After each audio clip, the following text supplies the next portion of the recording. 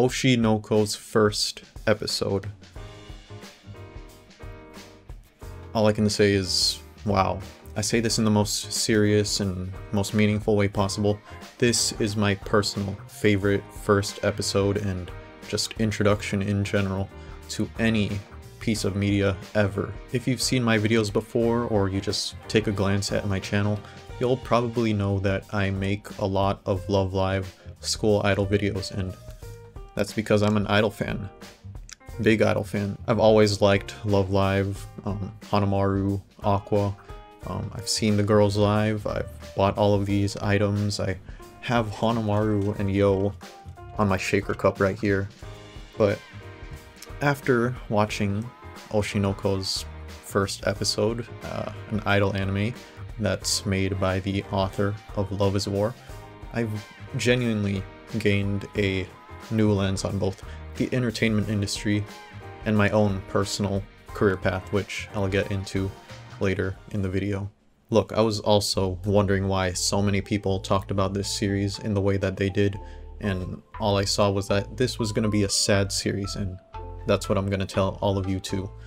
It's a sad series, like straight up. I went into this episode blind aside from one detail, and that detail happens in the first 10 minutes of the episode, and yes, this is a 1 hour, 20-minute first episode. If you're in any way interested in school idols or the film, the music, or entertainment industry, I seriously recommend watching this first episode of Oshi Noko. I've personally considered going into the film and entertainment industry because of my dreams of helping entertain and inspire people, but after watching this episode, it's genuinely made me question my own morals, my YouTube channel, my dreams as a whole. I'm gonna go a bit into some spoilers of this episode, so here's your warning. You've got to watch this episode if you're at all interested in it and you don't know anything about this series. Alright, you guys ready? Let's go. Ai is our idol of the episode, and she embodies the character of a young star almost perfectly, and that's because she isn't perfect. She has her secrets, she has her flaws, despite how much of an idol she appears to be. The marketing and advertisement of this anime made me expect that this was going to be a slice of life, semi-romance type of idol show, with the unique dynamic of Ai being a mother to 2 kids while also living the life of a regular high school idol. I thought this was going to be a high school idol romance story centered around Ai. Holy shit, man.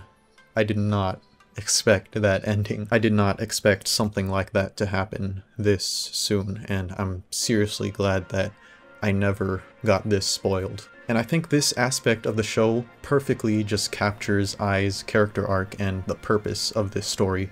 This show, it was marketed as a brand new idol show to bring fans like me in, and it worked. They did it. They got me. This whole episode was a big call out on the entertainment industry, an industry that I've personally wished to be a part of.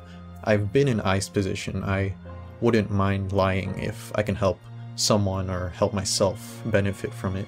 I wouldn't have minded being that backstage crew member that obeys everything that the director says. I wouldn't mind obeying the big production companies that mass produce all of these idols, these artists, these content creators. And that's the beauty of this episode. It made me realize that again, and it punched me in the heart seeing the consequences of that mindset. This episode made me feel something, it made me think about something, and it didn't need 13 episodes of seasonal bullshit or 8 arcs of crap to get me there. Shout out to MJF. Sure, you can expect the twist ending if you've seen a comment that spoiled how this episode ends, but not me though, not me. Because after that experience of going into this series expecting a typical Love Live idol show, I can confidently say that this was cinema. You'll hear that a lot online, you'll hear that from me sometimes. Sometimes I'll say it jokingly, sometimes I'll just say it in the spur of the moment, but this episode genuinely was cinema.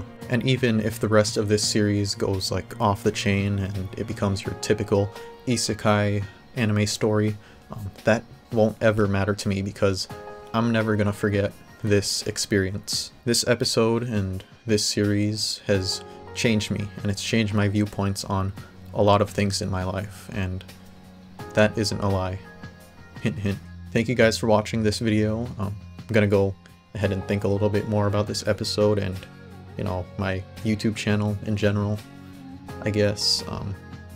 But yeah, that's all for me. I'll see you guys later. Peace.